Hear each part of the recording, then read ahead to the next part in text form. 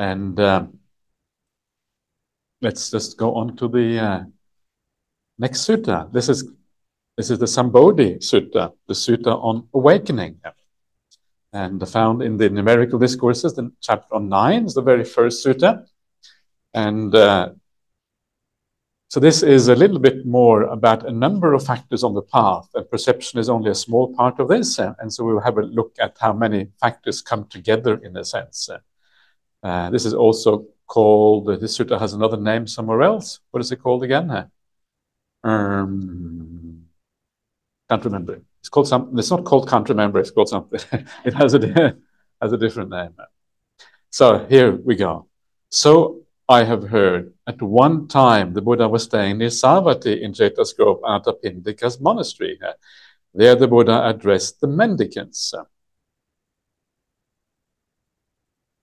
Mendicants, if wanderers who follow other paths were to ask, Reverence, what is the vital condition for the development of the awakening factors? How would you answer them? Yeah, so this is kind of a very common theme in the suttas. You have the wanderers of other paths, of other religions, if you like, and they often have conversation with the Buddhist monks, or they have conversation with the Buddha himself, and then they will have a discussion, yeah, and they would, and often they will ask the Buddha about the Dhamma, and sometimes the Buddha will ask questions in return. So what is the vital condition for the development of the awakening factors? This is very interesting. The awakening factors are the Satta Sambojjhanga, and these are the things that actually lead to awakening. That is why they're called awakening factors. They're not called awakening factors for some other reason. For example, that they partake of awakening. No, it's because they lead to awakening that they actually are called this. And so what is the vital condition, the upanisā, for these awakening factors? Yeah, it's a very, very useful question. To give you some idea what the awakening factors are, there are 7 of them, Satta Sambojjhanga. The first one is called the Sati Sambojjhanga. That is the awakening factor of mindfulness. Yeah. And so this is equivalent roughly to the 7th factor of the Noble Eightfold Path, Samma Sati, basically the same thing. Yeah. And then it goes from the Sati Sambojjhanga, you then have the awakening factor of investigation of Dhammas, investigation of qualities. Then you have the energy awakening factor, you have the piti, the rapture or the joy awakening factor, then you have the tranquility awakening factor, then you have the samadhi or stillness awakening factor, then you have the equanimity awakening factor. Yeah, so 7. It ends with equanimity. And equanimity is like the highest stage of samadhi, like the 4th jhana or whatever. So these 7 factors of awakening are basically an expansion of the last 2 factors of the Noble Eightfold Path. Yeah, they begin with Sati Sambojjhanga and they end with Upekkha Sambojjhanga. So they constitute that last 2 factors of the Noble Eightfold Path in detail, if you wish. So this is kind of interesting. Yeah, this kind of has to do with the very culmination of the practice. So what are the vital conditions that lead to this? This is all about meditation, really. Yeah, starting with mindfulness, ending with samadhi. So in a sense, you could say, what are the vital conditions for meditation practice? That's interesting, isn't it? So it means that if you practice these vital conditions, next year when you come back, are you coming back next year? Yeah, okay. So you are, okay, good. Just checking. So if you're coming back, so that means that you have now a chance, 1 year, to put in place the vital conditions, right? So work on those vital conditions, and then next year we come back, we try again. And then go also, you know, whenever you do some meditation, you will find out whether it works or not. This is more like a teaching retreat than a meditation retreat, but you get some idea. So let's have a look at what they are. How would you answer? And then they reply to the Buddha, our teachings are rooted in the Buddha. The mendicants will listen and remember it. So when the Buddha says, what would you say? The mendicants say, please, sir, please tell us. And that's what they usually answer. Well, then, mendicants, listen and pay close attention. I will speak. Yes, again, this idea that the Dhamma is a vital concern. The Dhamma is about the meaning of life. Listen, for goodness sake. Now you're going to hear something really interesting. Yeah, so is that what you're doing as well? So listen. Okay, listen. Shh. Wow. Yes, they replied. The Buddha said this. Mendicants, if wanderers who follow other paths were to ask, Reverends, what is the vital condition for the development of the awakening factors? You should answer them. It is when a mendicant has good friends, good companions, and good associates. This is the first vital condition for the development of the awakening factors.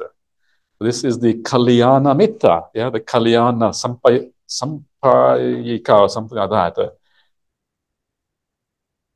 So Kalyana Mittas, yeah, this is the first vital condition for the awakening factors. And in fact, this idea of Kalyana Mitta, of good spiritual friends, is in many places in the suttas, is the very beginning of the spiritual life. It starts with that. That is the cause for everything else to happen. Yeah, so this is incredibly important. Without that spiritual friendship, actually there is no development of the path at all. We are completely lost.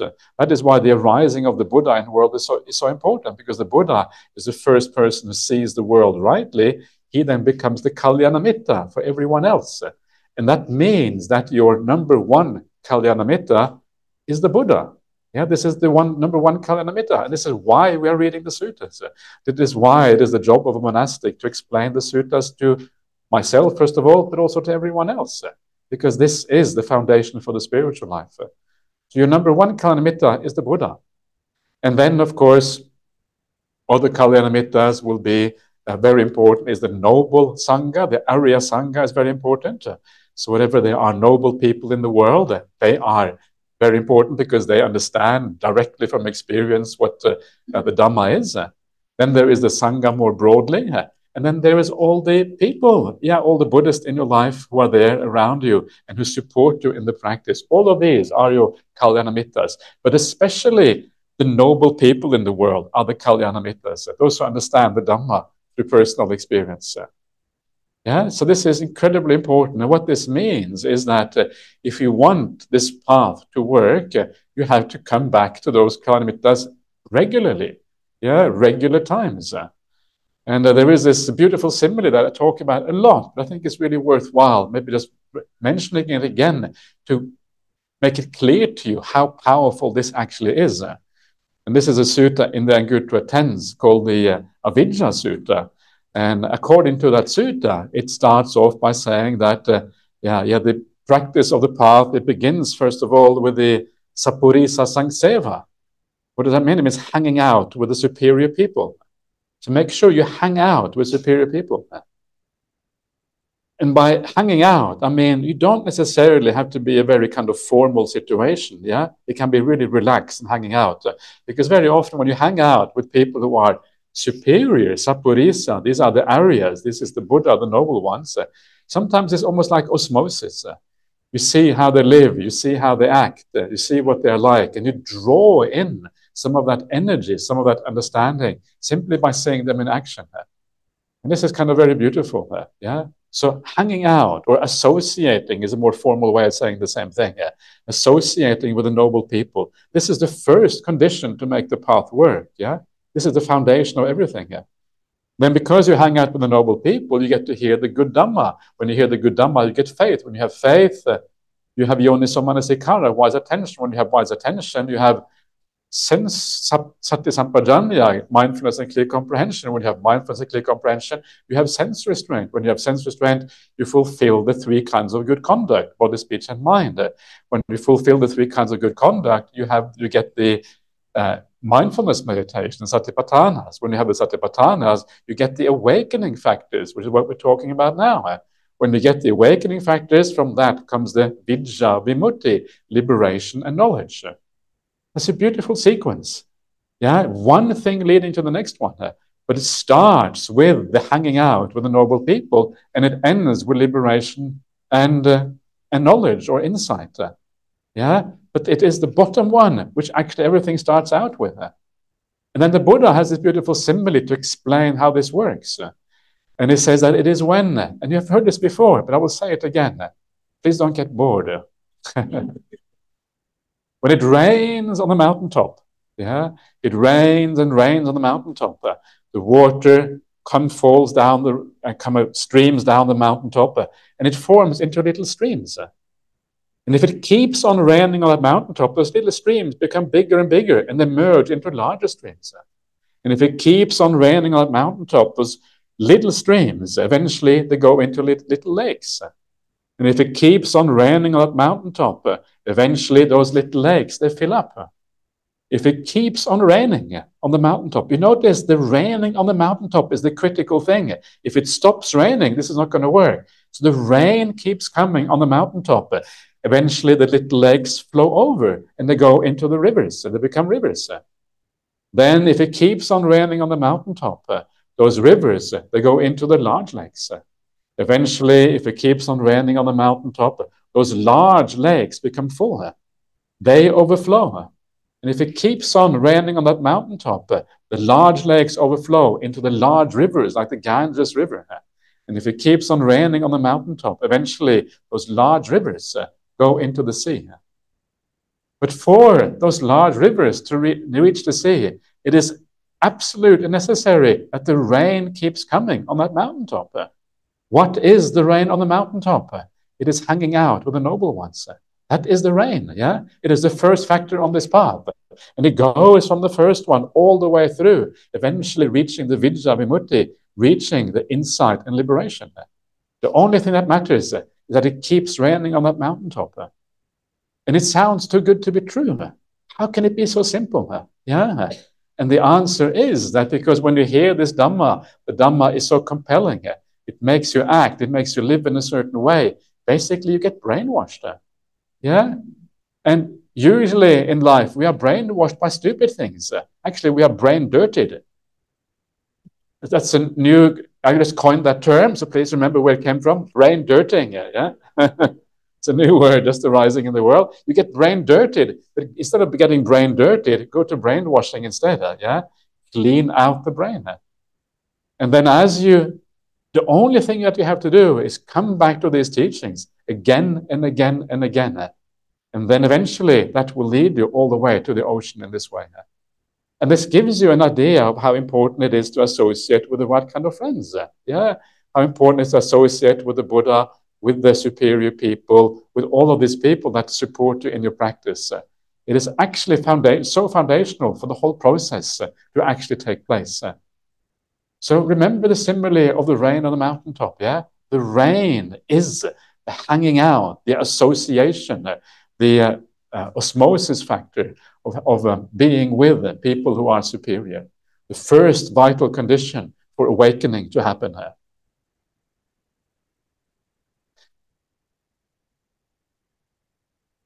Sometimes I just feel like, no, anyway. Some of these things are so nice, you don't really want to carry on afterwards. You just want to stop there and just let it be the rest of the day. Anyway, that's not going to happen, so might as well carry on. Okay, let's go to the second one. Furthermore, a mendicant is ethical, restrained in the monastic code. Yeah, this is the Patimokkha. Conducting themselves well and seeking alms in suitable places. Seeing dangers in the slightest fault, they keep the rules that they have undertaken. This is the second vital condition for developing the awakening factors. So this is, for a layperson, this just means that you take on the precepts, yeah, and you live in kindness in the world. You live with care, you live with compassion, you live with understanding. You live in a way that is maximizing your ethical conduct. Yeah, so this is the monastic way, and you have your own ways. It's kind of just variations of the theme. Seeing danger in the slightest fault. Yeah, this is a very kind of interesting and powerful thing. Because any kind of fault you have will make you go backwards on the path.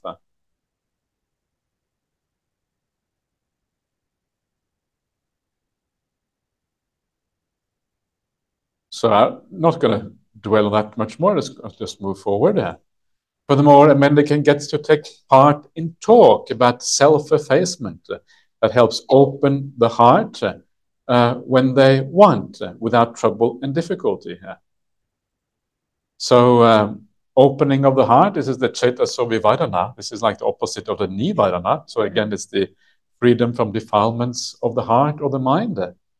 Self-effacement is about the idea that we are, in a sense, we are reducing the sense of self in Buddhism. Yeah, we're kind of gradually becoming less self-centered or self-important, and so you allow the sense of self to gradually wear away. Yeah, and you gain talk that leads to these things. Yeah, without trouble and difficulty. Again, this requires hanging out with the noble ones. Yeah, hanging out with those people where you have a chance to get to hear these teachings. Teachings that inspire you, teachings that make you want to live a pure life, teachings where you feel that your faith is increasing, teachings where you feel that your mind is becoming more pure because you are thinking in the right way. When you are really contemplating the Dhamma properly and fully, you start to feel the purification process within, because you're focusing on something which is counter to all the defilements of the world. The Dhamma goes in the opposite direction. This is the beauty of the Dhamma. And when you listen to the Dhamma fully and in the right way, you actually can feel that there is a purification going on. We will see this later on when we come to these other parts of the suttas. Yeah, for those who, if you're staying on for the next few days, we will see exactly how this works. That full confidence and listening to the Dhamma actually leads to an overcoming of the defilements. So we should often have this kind of talk, yeah, that leads to this, not talk that leads in the opposite direction, talk that leads to desires, to attachments, to all of these kind of things. And there's too much of that kind of talk going on in the world, yeah. So sometimes we have to insulate ourselves a little bit from the other kind of talk. We need to hang out. This is why it is so important again to hang out with the right kind of people, so we get the right kind of talk. You will notice here that it is not so much talk about technical things. It is not so much talk about the details of dependent origination. It is more talk that is inspiring and uplifting and brightening of the mind. That is really the significant talk, because that is what then leads to the meditation, which is exactly what this is about, leading to the 7 factors of awakening.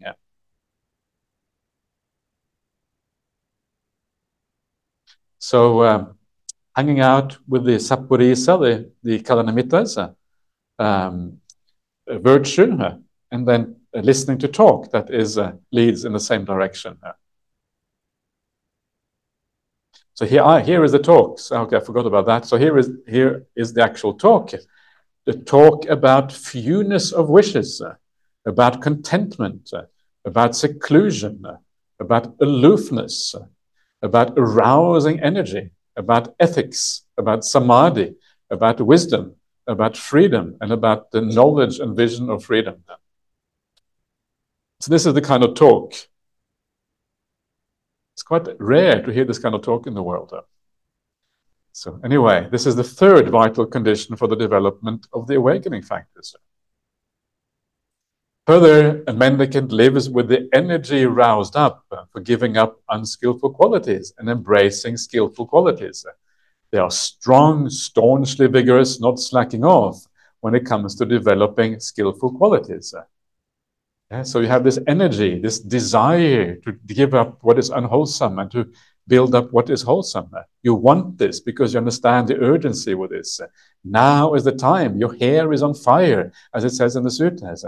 And when your hair is on fire, you don't think, yeah, whatever. You think, let me do something, let me put it out. Because if your hair is on fire, you are in serious trouble. So you do something very much straight away to put it out. And you arouse this kind of energy. This is the idea here. This is the 4th vital condition for the development of the awakening factors.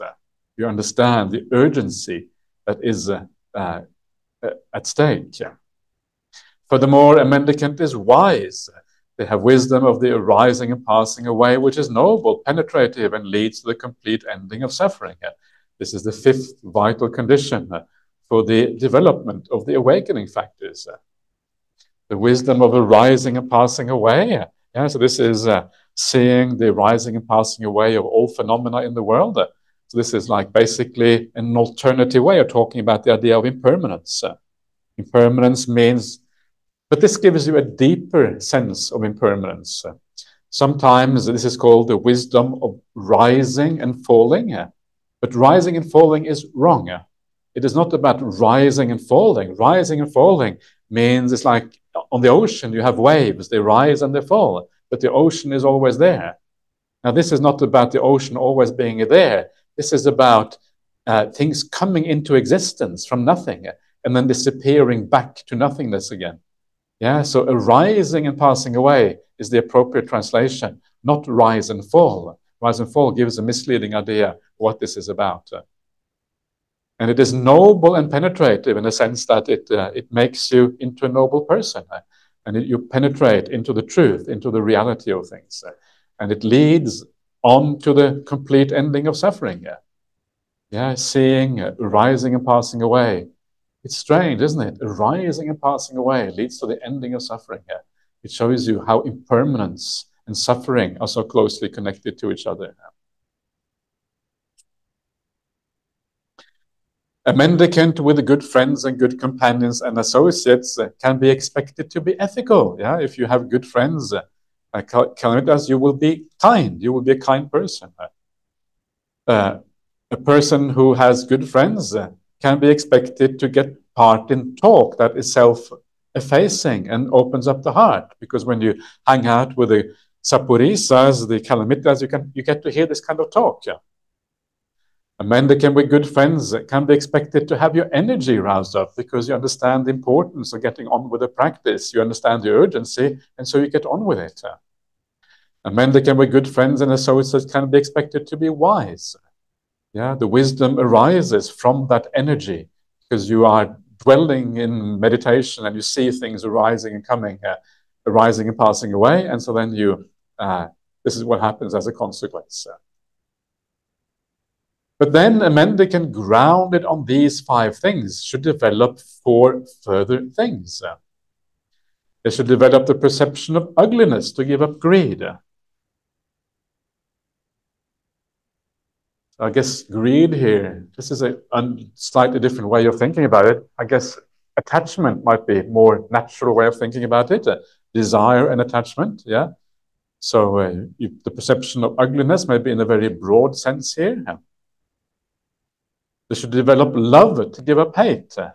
So we should develop the perception of non-ill will, yeah, the perception of the good qualities in people. Ajahn Brahm often talks about developing the Subha Sanya. The Subha Sanya is the perception of beauty, especially in other people. This is how you develop metta for other people when you see the good qualities in them.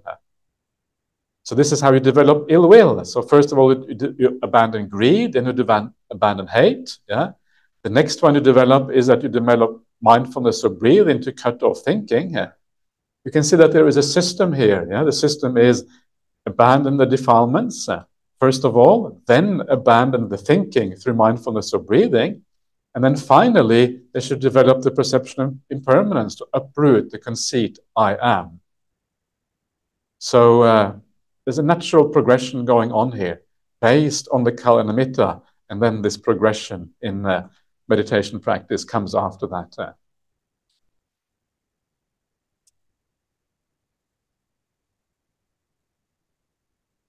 When you perceive impermanence, the perception of non-self becomes stabilized.